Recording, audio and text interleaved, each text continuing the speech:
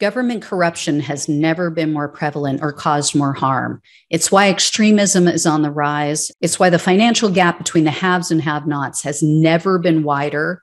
And it's why our planet is at risk of an extinction level tragedy. That's why I need your help to keep exposing the truth about the rot on both sides of the aisle. Become a supporter or a friend of the show today by clicking on the coffee link in the description box below. Friends of the show join me on a Zoom hangout once a month, and you guys can ask me any questions you want, and I can get to know you better. But the most important reason to help is to keep the show alive. Together, we can and will save our country and our planet. Thanks in advance and enjoy the show. Hey everyone, welcome to Plants and Politics. I have quick updates to share about the various January 6th investigations. So Donald Trump's former trade advisor, you may have heard, Peter Navarro, he recently received a subpoena. This was early last week, demanding his testimony before the grand jury, which is considering charges against the ringleaders and the instigators of the January 6th Capitol attack, as well as anyone who took part in the effort to overturn the 2020 election if it was illegal. So Navarro had made himself a target because he kept going on MSNBC. He went on several months ago and literally admitted to trying to steal the election by having fraudulent electors meet and vote for Trump. This was something he referred to and others referred to as the Green Bay sweep.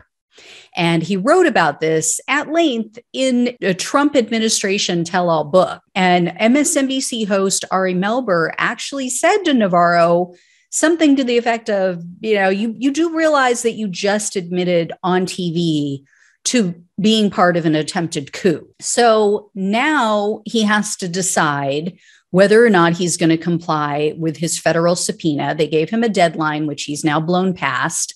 And he says, oh, no, he told Ari Melber, they didn't ask for me to come in and testify. They just want documents. That's what he claims. But this wasn't the first subpoena that Navarro had received. He had also already been subpoenaed to appear before the January 6th Select Committee, and he blew them off as well. So they had referred the matter to the Justice Department, and now he's been officially indicted for 2 contempt of Congress charges. The grand jury reviewing the matter indicted Navarro for 1, failure to appear for his deposition, and then 2, his refusal to turn over documents to that committee. So Navarro was arrested. Apparently it was pretty public. And he was not too happy. They cuffed him and shackled him at the airport. And now he's alleging prosecutorial misconduct. Navarro told the judge when he was taken in that he wasn't allowed to make any phone calls following his arrest. And then he also complained that the officers could have arrested him at his house, but that they waited purposely to arrest him at the airport. And in addition, Navarro alleges that he's just been indicted because this is a way to preempt his lawsuit that he filed against Nancy Pelosi and others in regard to the January 6th Select Committee subpoena. So he told the judge he wants his civil suit to be allowed to proceed through the court system and possibly even taken all the way to the Supreme Court if necessary to prove that he doesn't have to testify before the Select Committee. The reason being is because he claims that he's exempt. He says he's exempt from subpoena due to executive privilege and because he has testimonial immunity. However, the only person who can claim executive privilege is the current president, and Biden has not done so.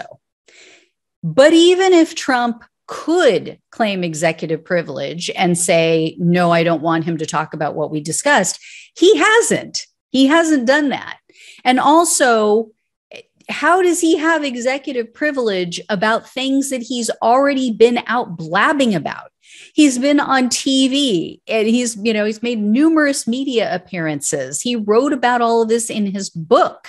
So there's no way that he has this immunity. So this had been a great bookend to a really bad week for him because, as I mentioned, he tried to sue Pelosi and others.